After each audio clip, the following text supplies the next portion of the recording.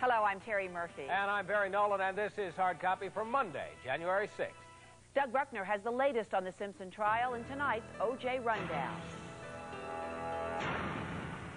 Here are new photos shown to the jury today that made a plaintiff's attorney put his foot down about charges of fakery.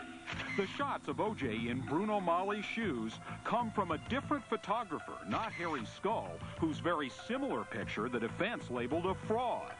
Experts say the bloody shoe prints outside Nicole's condo were made by Bruno Mali's, but O.J. Simpson has denied wearing that rare brand, despite what the pictures appear to show.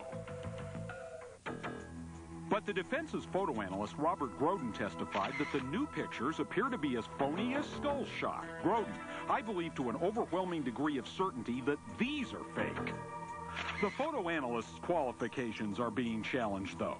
L.A. talk show host and attorney Bill Handel has grilled Groden. He is very presentable. He is very credible. He has a very pleasing personality. One-on-one, he has a lot to offer. Unfortunately, his professional credentials are non-existent.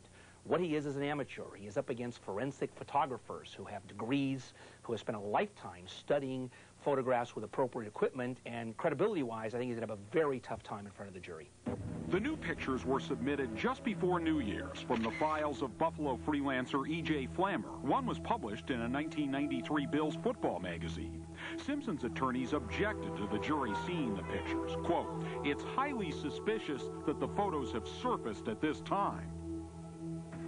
O.J. Simpson could get his say on the shoes when he returns to testify. That will probably happen at the end of this week.